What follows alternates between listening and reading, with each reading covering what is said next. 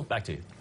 All right, thanks, y'all. Well, the celebrations continued off the field today. Let's take it out to Fox 24's Andrew Epperson for fans' reaction to that win. Finally.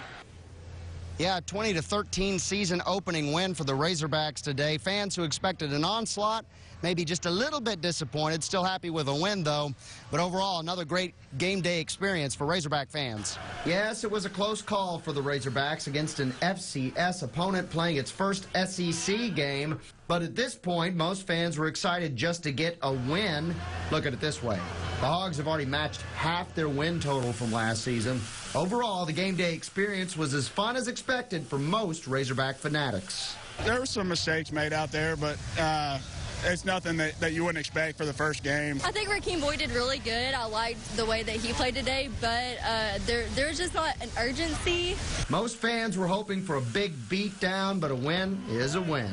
And heading into next week, the Hogs are undefeated. Fans here in Fayetteville aren't going to get to experience game day next week unless they travel to Oxford, Mississippi. That's because the Razorbacks are on the road to play Ole Miss next Saturday.